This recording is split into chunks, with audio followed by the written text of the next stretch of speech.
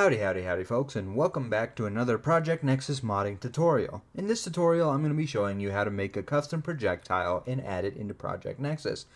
So without further ado, let's get started. So as you can see, we're going to be needing Unity for this one. So if you've watched my melee weapon and ranged weapon tutorials, you should already be familiar with this mpn_mod tools Unity project. So I won't be covering how to get this project or how to open it up. You can go and look at those previous tutorials, and those will show you how to do it.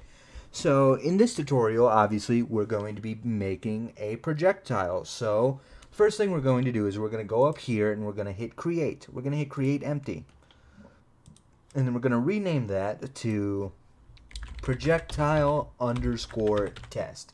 It doesn't necessarily matter what this is named. I just like to put the word projectile in there so I immediately know what this is. So projectile_test, I'm going to be showing you the first method to adding a custom projectile, but there are a couple methods here. So we're going to hit add component, and you're going to search here in the search bar for trail, and you're going to add that trail renderer, and then you're going to locate where that game object is. And as you can see, there is now a trail whenever I move it around. So if you want your weapon to fire a big pink blob square, you can stop right here and go ahead and export this and put it in the game. But in our case, we want something a little bit different. So in order to change the size of this trail, we click on this kind of red diamond over here, and then we can move it up or down to change kind of like the width of it. So say I want it to look a little more different, then we can right click and hit add key, and with these keys we can make the back of it super fat while the front of it is like super thin. So it's got this like huge starting point, and then it just kind of tapers off and thins out. Or we can have the exact opposite, where the front of it is super thick but the back of it is kind of like tiny. And you can add as many of these keys as you need to and just kind of play around with them. See, you know, what works out most for you. Maybe you want it to have like a large front and like a thin middle and then a large back. Or maybe you want the middle to be kind of like a little larger and you want the back to be kind of thin and wispy. So in our case, I think we'll leave it as is. I kind of like the way this projectile is looking. But also, if you kind of want the front of it to look a little sharper, if we add another key here, we can kind of add one of them above the other and then move down. And as you can see, let me adjust. We can definitely make some funky shapes here.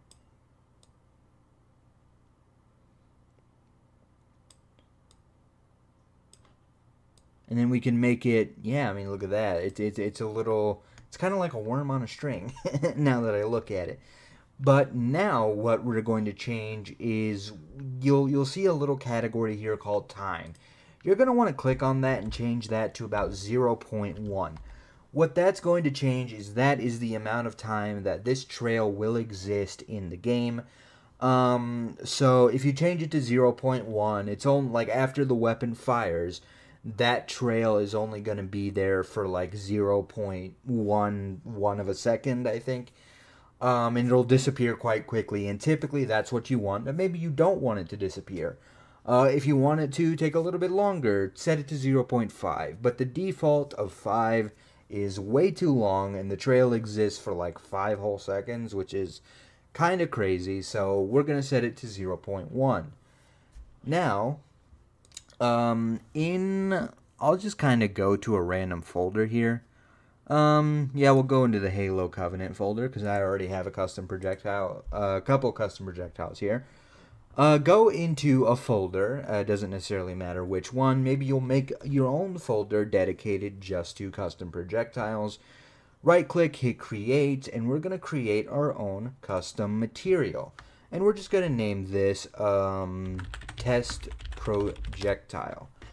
And so now we can apply a shader to this. The shader I would personally recommend using for your projectile would probably be Madness Unlit Glass, or maybe like 80s Glow if you're using a mesh. And I'll show you what I mean by that here in a minute. But in our case, I think I'll add Unlit Glass Outline. And so now we can decide our color here. We'll make this cyan or turquoise. Yeah, I'm feeling a little turquoise here. Then we'll change the outline color to say, I don't know, red. Awful color combo. Very good. Or, well, we'll have to change the color here. See, what's that? It's hexadecimal there. Let's change it to that. There we go. So now we have a material here that has a color and an outline on it, and we're going to drag and drop it on top of our custom projectile.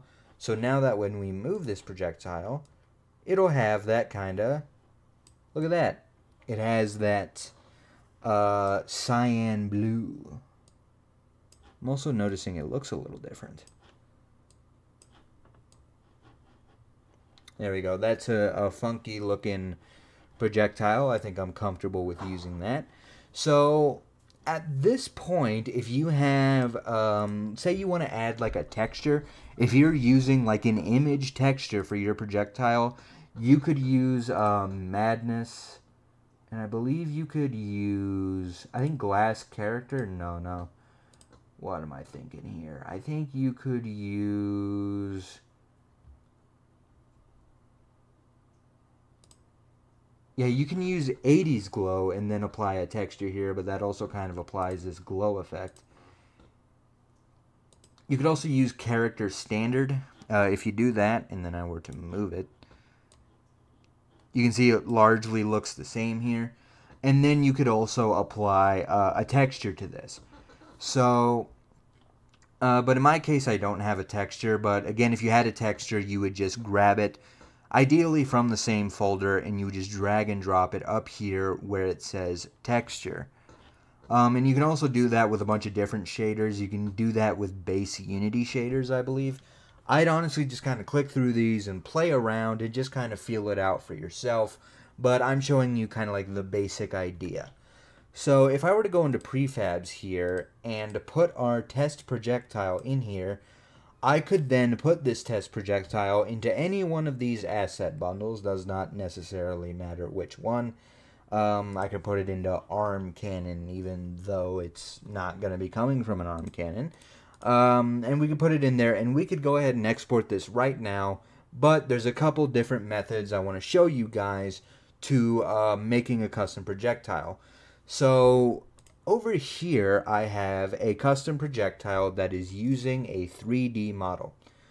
And I can kind of open up this prefab here and show you. So I have this 3D model called Needle, and then I have this game object called projectile underscore needle. And all I did was apply a kind of, I think this particular game object is using the 80s glow. Yeah, so you can see here it's using 80s glow, and it has this texture on it, although I don't think that texture is doing anything. And the color is just pink. So I kind of have this like transparent sort of needle here. And that's for like the needler that I added into the game. I also have this projectile here, which is this superheated crossbow bolt. So it's using this like cylindrical crossbow bolt 3D model. And all I did, let's see here if I can find where this is. You can see here that this is using the items weapon shader. Phone, please. This is using the items weapon shader, and then I put an outline on it in order to kind of give it this glow effect. So if you're using a 3D model for your projectile, you can absolutely do that. All you do is after you've like scaled and textured your model, you just put it into like a projectile game object, divvy it up however you like, and then you would just put it here into prefabs, and then you're done. So the last type of 3D kind of, what am I thinking here? The last type of projectile I want to show you is basically a blend of the two I just showed you now. So I have this rocket here, and as you can see with this rocket, it has a trail behind it. So whenever, as this projectile is flying through the world, it has this white trail behind it.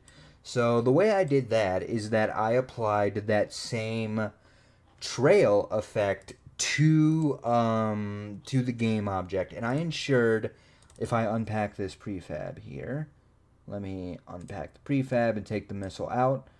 I ensured that this was coming out of the back of the missile, so it looks good as it was flying, and I made sure that it was orientated in the same direction as the missile. That was important because that ensured that they would fly in the same direction. And if I were to put it back and then move it, you can see that the trail is working as intended. Very good. And that's kind of the third type of projectile that you can do. It's a model that has a trail on it, so as it's flying, it leaves a trail behind it. So now that we are done here, let's go ahead and export our test projectile. We'll just go ahead and export it now. It's already in an asset bundle I wasn't using anyway. So let's just go ahead and build, as we always have before with Unity. Building asset bundle, building asset bundle, building asset bundle. The asset has been built. So now it will open up a folder, and I should see one up here called Arm Cannon. Yes, sir. So in my previous tutorials, I had kind of like a test thing here. So I have a test mod here.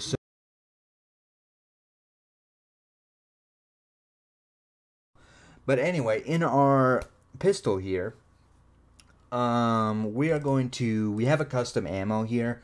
A couple tutorials ago, I showed you how to make a custom ammo. I believe it's the range tutorial. We're just going to change that file name to like 1. And here in the bullet, we are going to put in projectile_test. And then, so now that this is called this, I need to make sure that this is using this. So it's that 1 HL2 pistol shot. Very good. So I should now be able to go into the game and let's see if it works. Alright, now that we're in the game here, let us go and get our modded pistol and see if it is firing the custom projectile that we gave it. So pistol, test pistol. Yes. As you can see, it is now firing the custom projectile that we gave it. And using stupid sound effects all the while, but yes, that is kind of a showcase of what it looks like when you make a custom projectile, and then what that would look like in the game. So as you can see, the projectile is disappearing basically immediately after it hits something, which is exactly what we want.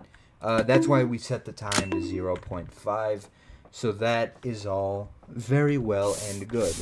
So that's pretty much going to be it for this tutorial. We've proven that projectiles work in the game. If you have any questions, you can go ahead and comment down below. And of course, there will be links to the various different resources that you will need in the description. So thank you all so much for watching. I really appreciate it. And I'll see you guys in the next tutorial.